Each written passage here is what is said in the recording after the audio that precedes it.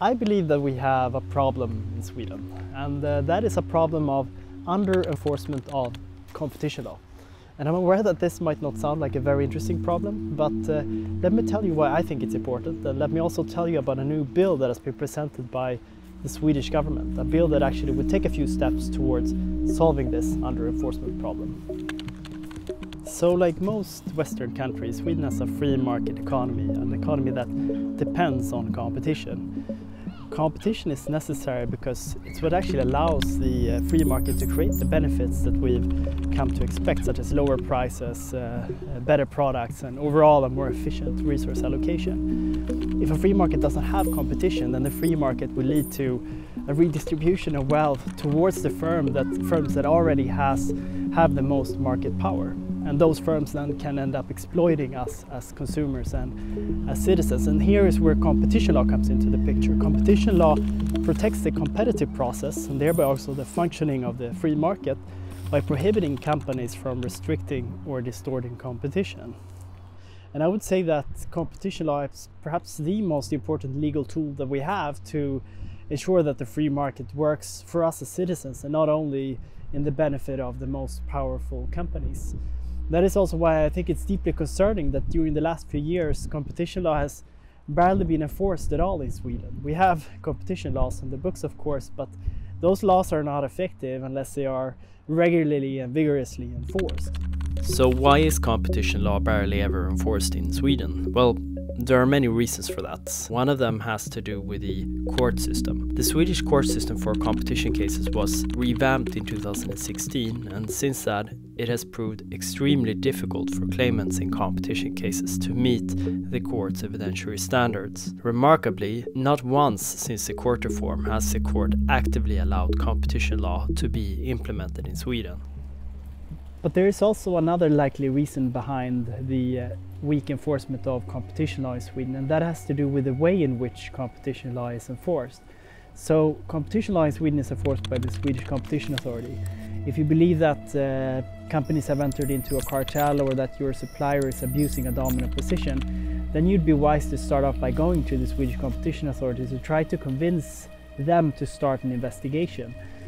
If they do start an investigation, if you manage to convince them to do that, then they have some pretty powerful tools that they can use in the investigation. However, if they do find an infringement, they cannot impose fines on the companies. Instead, they have to go to court to ask the court to impose fines. And this is actually pretty different to how it works in most other European countries. Most other European competition authorities can impose fines on their own without having to ask the court. And that includes also the European Commission. And then those decisions can be appealed in court, of course, but it doesn't start with a court filing, it starts with an authority decision. And I believe that this weak decision-making powers of the Swedish Competition Authority is one of the key reasons behind our weak enforcement of competition law in Sweden. In light of all of this, I'm pretty pleased that the Swedish government this month presented a bill that would give the Swedish Competition Authority the right to impose fines without having to go to court. This is a bill that also introduces a number of other changes that are implemented as a consequence of the EU directive to strengthen the competition authorities around Europe, but this directive did not require Sweden to give the authority the right to decide on fines on its own. This was something the Swedish government decided to proceed with anyways. If the bill is adopted by Parliament, the new law would enter into force in February 2021. The proposal in the bill has received some pretty harsh criticism, and much of this criticism I understand and somewhat agree with. Overall, I would summarize the most important criticism into the following three main questions.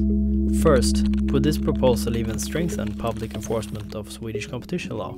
This is a question that has been raised in various forms by many different referral bodies, including the other week by the Swedish Council on Legislation. Some argue that this proposal could lead to a less efficient public enforcement, as competition cases after this proposal could take even longer than they do now, which would be problematic given that competition law court proceedings already today usually take many years.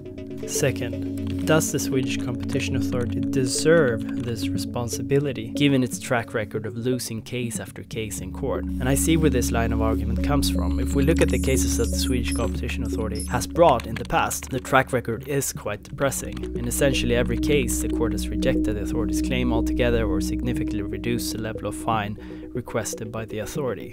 Third, should the Swedish Competition Authority really be both the prosecutor and the judge? Many have also raised that there may be problems associated with giving the Swedish Competition Authority a dual role, where it is not only the investigator and prosecutor as it is today, but also sort of the judge in deciding on fines. The Swedish Competition Authority has anticipated this criticism by adopting an internal report outlining how it intends to separate its investigating and deciding functions. Some believe that an internal report is not enough though, and that this separation of different functions should be outlined somehow in the law itself, for example. Some point to the separation of function within the European Commission as a suitable template. In addition to these broader questions, also some technical questions have been raised, for example regarding the procedure rules that should apply when appealing. Overall, even though I understand and agree with some of the criticism against this proposal, to me, the risks associated with a potential severe under-enforcement of competition law outweigh the potential downsides of this particular bill. I also believe that much of the criticism that has been directed towards the Swedish Competition Authority and against this proposal is a bit misplaced and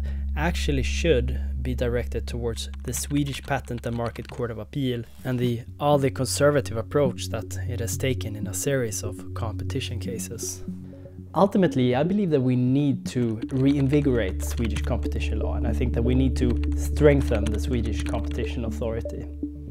I also think that we need to encourage companies to actually go to the authority with cases. This is not a perfect proposal, but I think it is the right step to take for Swedish citizens and Swedish consumers, and I do hope that it will actually pass in Parliament. Thank you for watching this video.